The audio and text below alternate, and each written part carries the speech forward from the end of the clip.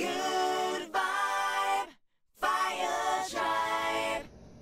Hello, Good Vibe Fire Tribe. This is Terez, Firewoman with Good Vibe in 5, sharing ideas and insights for allowing a good vibe, shifting your vibe, and living life on fire in 5 minutes or less, 5 days a week. For more about what we do and why we do it, visit our About Good Vibe in 5 video. But for now, my friends, let's get to it and do it and watch this adorable raccoon and take our 3 slow, deep breaths. Let's breathe in right here. And exhale. Another slow, deep breath in. And exhale. Feel your neck, shoulders, muscles relax. And one more slow, deep breath in. And exhale. And join me in this intention, my friends, if you like. Thank you for helping me easily and naturally recognize and focus upon the good that is, and to focus onward, upward, and forward to the good that is always becoming. And I like to add, in truth, the good that I, you, and we have already created together. And thank you for helping me share the ideal message and ideal words, short and sweet, to benefit the greatest number of people today. So I will share that for me, when raccoons show up, I am starting to venture into new territory. They always show up when I am on the verge of something different, when I have started down a new path, when I'm considering a new path.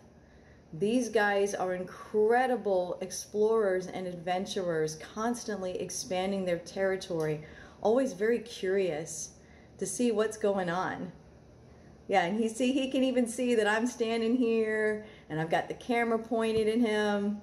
But yeah, these guys are so super cool.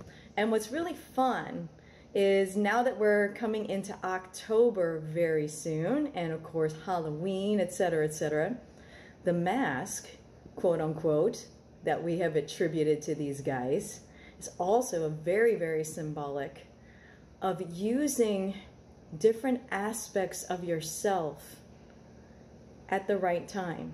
Like, for example, when you're in a business meeting, that's not the time to be how can I put this?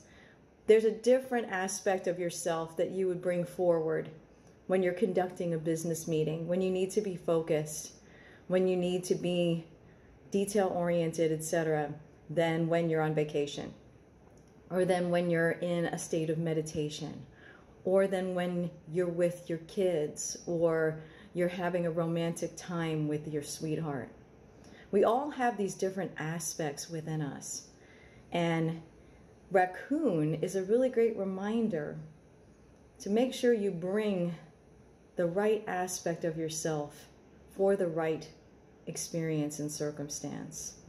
So that symbolic idea of the mask wearing, it's not to conceal a part of yourself.